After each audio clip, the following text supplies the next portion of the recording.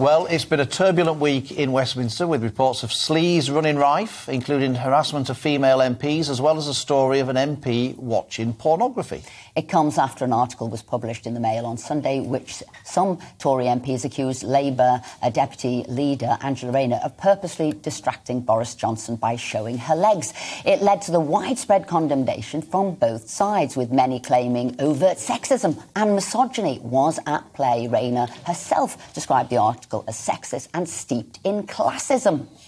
It comes in the wake of reports suggesting 56 MPs, including 3 cabinet ministers, are facing claims of sexual misconduct. Joining us now to discuss the developments is founder of the campaign group Can't Buy My Silence, and that's Zelda Perkins. Good to have us with you here today.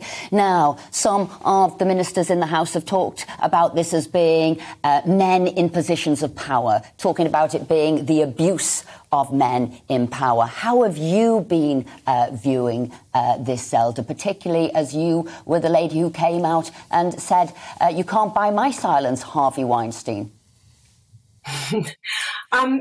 I think the most disturbing thing about this is we're talking about 56 MPs.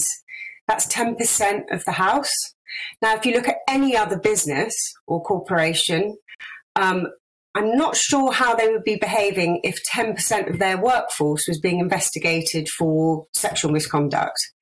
I think this also shows the environment, unfortunately, that is the House at the moment, that is Westminster. But if you imagine any other public company with 10% of their workforce being investigated, I think there would be a much larger outcry. And this is also, it's a cross-party issue. This isn't just the Conservatives, it's Labour too. I think there are 2 Labour front benchers, 3 members of the cabinet, and it's really not acceptable. One of the things, Zelda, that you campaign about is non-disclosure agreements, and the fact that sometimes the poor behaviour, unacceptable behaviour of people is covered up and hidden by the signing of non-disclosure agreements. Can you tell us about, perhaps your experience with Harvey Weinstein and basically how he was able to get away with so much for so long because of non-disclosure agreements largely? Yeah, I mean, I think another thing is if we're seeing 56 MPs, 10% of the House being investigated, imagine how many people are being silenced or gagged within Westminster or are too afraid to come forward. So this really can only be the tip of the iceberg. I was silenced for 20 years, having signed a non-disclosure agreement with Harvey Weinstein, and I think one of the most horrific things that people don't understand about non-disclosure agreements is that the real harm starts once you've signed that agreement, because you can then no longer own your trauma. You can't speak to the people that you need to speak about to get support from. Apparently this has changed, but nothing has changed. Nothing has changed at all at the moment. No legislation has changed. No regulation has changed. So it is perfectly acceptable for anybody in a position of power to pay somebody, bargain with them for their silence to protect their own reputation and hide abuse.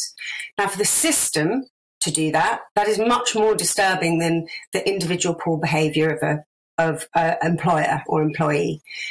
If the system is actually protecting the people that are abusing, then we're in really big trouble. And as far as I can see, nothing has advanced since I broke my non-disclosure agreement in 2017. The government, Theresa May's government, had a public consultation, but none of those recommendations has been taken up.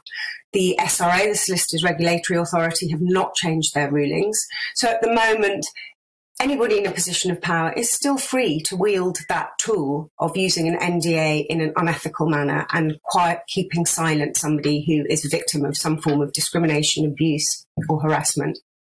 And Zelda, you were very, very brave in terms of breaking that non-disclosure agreement and pursuing the solicitor who organised the non-disclosure agreement for Harvey Weinstein. And we should all pay tribute to you for that, because lots of people wouldn't have done that, and you did shine a light on what was going on.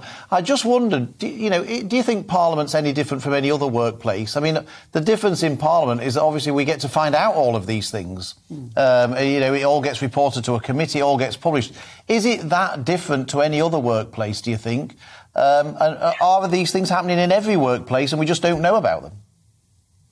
These things are happening in every workplace, and I think the difference with Parliament, and forgive me because I haven't spent very much time in there, when I have spent time in there, it seems like a pretty impressive place. But Parliament, Westminster, should be held to a higher standard than any other business in the country, and that's non-negotiable.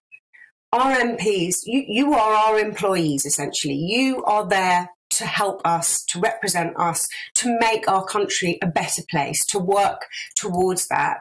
And we put our trust in you to do that. And that does mean that you have to hold yourselves to a higher standard of behaviour. And if you don't have the ability to do that, you don't have a place, you shouldn't have a place in Westminster. And, you were talking earlier about the MP who was caught looking at porn on his phone, who's saying that he opened that by mistake. Well, frankly, that's not an excuse. I actually don't think you should have phones on the floor in the House. You're there to debate and to be dealing with business of state. And if he opened his phone and the last thing that he happened to be looking at was porn, then he was clearly doing that in his office beforehand. So, in any other situation, he would be held to account. And I believe that people in Westminster should be held to a higher level.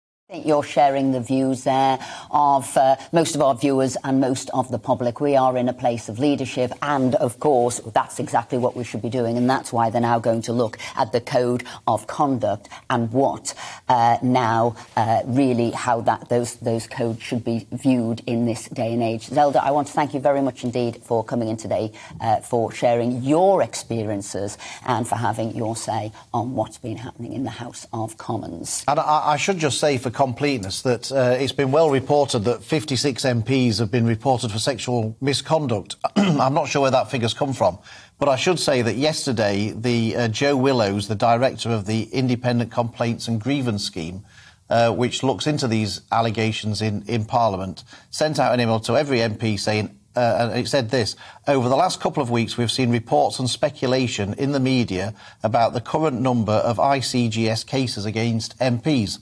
Last year, we confirmed in our annual report there were 15 cases against MPs for bullying, harassment or sexual misconduct from July 2020 to June 2021. We are seeing a similar trend in disclosures so far this year.